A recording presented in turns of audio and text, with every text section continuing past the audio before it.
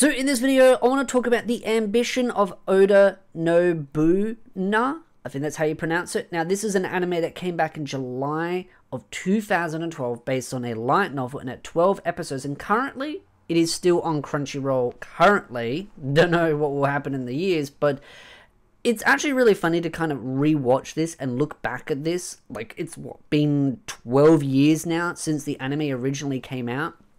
And I was looking at like the tags and everything because I like to know what the tags are on other websites, and it has it as like comedy, historical, romance, and time travel. And I was kind of thinking to myself, I was like, does this classify as an isekai or not? Because it's like time travel alternative timeline, which would be classified as an isekai if you think about it, because again, sure, it's got historical components to it, but a lot of the characters have been gender swapped, events end up changing. Now, that's because, again, he has changed things, but the genders do swap. And I know that's clearly done for reasons, but it did make me kind of wonder, is this really just a time travel or a time travel alternative timeline spin, which would technically make it an isekai? It's one of those where this is the thing about the definition of isekai, is that it can be used in different ways with other shows, and that's why there's no real clear definition of it. But if you use it in the most open-ended way, you could literally classify everything as an isekai. That's why it's a very slippery slope, which is why I kind of wish there were more defined meaning behind it. I know some people say, oh no, it's literally this. I'm like, trust me.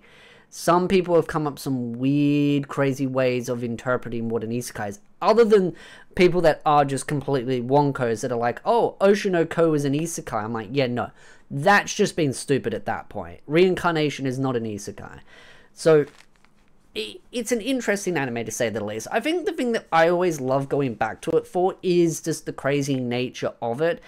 And yeah, it's got some historical elements of it. Kind of reminds me of like Age of Empires kind of thing, because the main protagonist definitely has some knowledge about the past, but some things kind of get spun up a little bit. But I think the only issue that I do have with the anime, the only one that's always irritated me, is that, yeah, he comes from the future. He knows things. He's proven to people that he is from the future, that he has this knowledge. But that's the only really redeeming part about him. He doesn't have any real knowledge that he can use from his past life. Like, again, he's been educated. He's gone to school, so he should have some knowledge in certain things that people don't have in that time. Like, he does bring up some cooking things and all that for marketing, but I feel like they don't utilize his knowledge of the future enough in a way that could really give him an advantage and make him feel like he's an asset. And even then, a lot of the times they kind of just ignore anything he says as soon as he says something. It's like, hey, this is something that happens, and they're like, yeah, no, we don't care, monkey, be gone. And it's like, hello. And I get that the point of that is for the comedic aspect of it, but it does kind of annoy me a little bit, because let's be real here, if the female protagonist, which is the main love interest for him, really wanted to taking Japan over serious, she would be utilizing his knowledge as best as possible. That's the only gripe I have. But if you don't take the anime actually serious and realize that it's mainly just there for a comedy romance, then yeah, that's all it's really there for. So it doesn't really matter that they kind of treat him like a monkey and they kind of kick him to the curb whenever they feel like it and whenever it's convenient for the story. It still has its charm. I generally still really enjoy it, but I feel like the series could just turn into a harem at the end, because I feel like more than one girl kind of likes him, and slowly some of the other girls kind of start to like him. But I am kind of curious if the story was to continue, and again, I haven't read the source material, so I don't really know. I do wonder if it just turns into a glorified harem at the end, because it's kind of what he wants. And it's the one thing that he's kind of pushing for, is having all these maidens and all that. And there's not many other male characters in the story other than a couple here and there. So I feel like he's the one that kind of gets all the girls to kind of fall for him. And I feel like that's where the story is kind of genuinely going. I still really enjoy it. And that's the thing. It's one of those where it's very trashy. And I had this debate with someone else in the comments when I was talking about another anime where I was like, underrated trash. and they were getting like angry at me saying, oh, you can't call something trash if you unironically like it and all that. And I'm like, well, yeah, I can.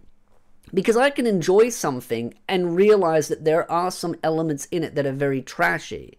It's like one of those, like, you watch those comedies that you know are just ridiculous and stupid in its nature, but it's just fun to just sometimes turn off your brain and just enjoy the stupidness of it. And that's why I call it, like, trashy. It's trashy, but it's fun at the same time. And I know a lot of people will try and be really technical and pull out the thing and go, well, actually, that's not how it functions. It doesn't matter if it functions exactly like that. I think what really it's about is that feeling that you get, that you're like, oh, it's like going to Macca's knowing that it's not healthy for you, but you don't really care because it just tastes really good.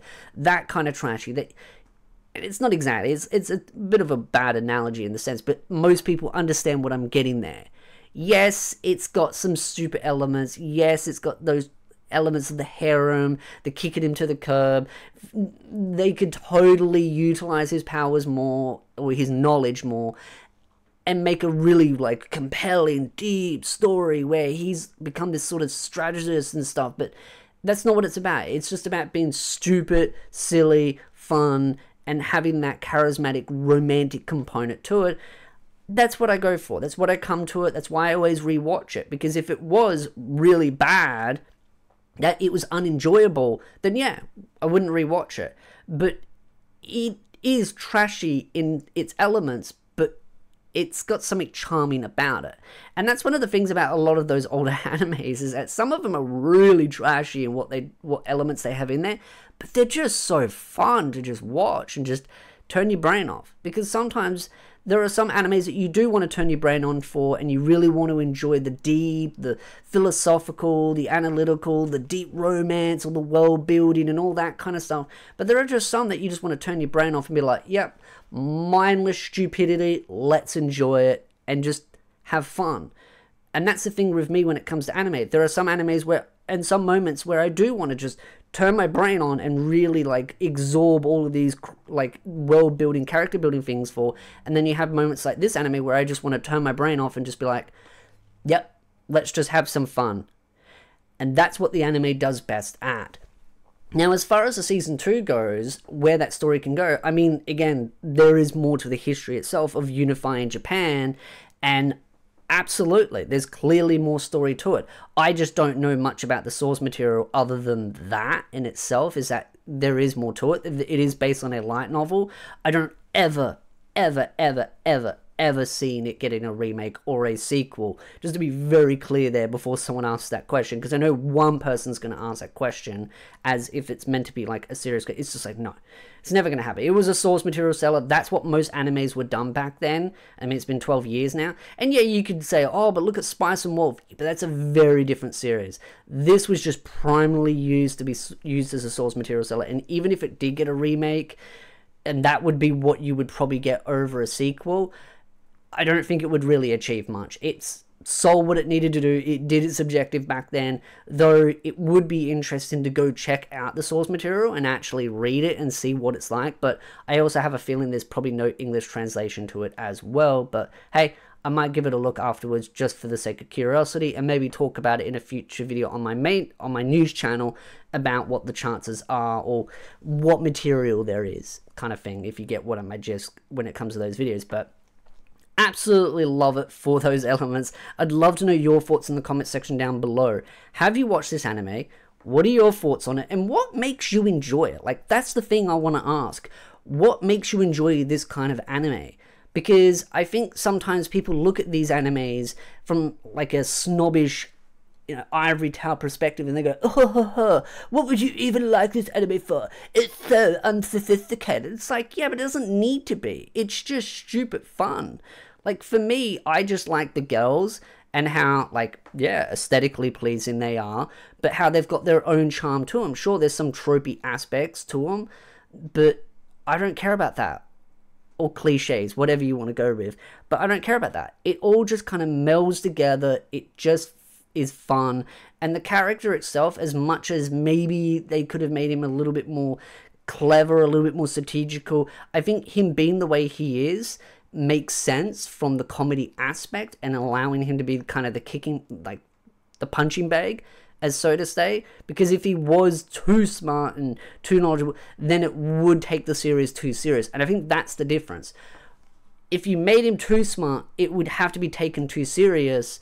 And then if you make him just dumb fun and he's just a punching bag for enjoyment sense, then yeah, you're not meant to take the anime serious. And that's the thing. That's what I enjoy about it, is that you're not meant to take it serious. And that's why it's good trash. So again, love to know your thoughts in the comment section down below. If you like this video, hit the like, subscribe, and I'll see you beautiful nerds in the next video.